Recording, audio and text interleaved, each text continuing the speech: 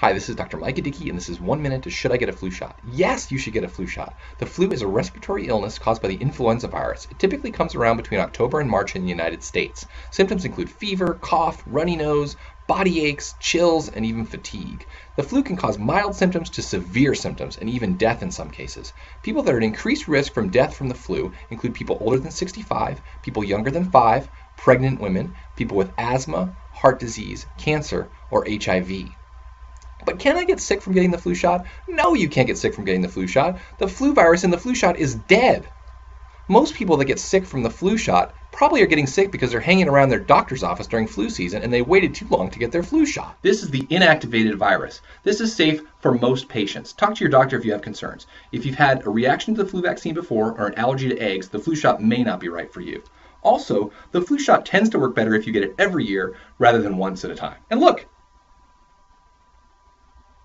no problem. Thanks for watching. Get your flu shot.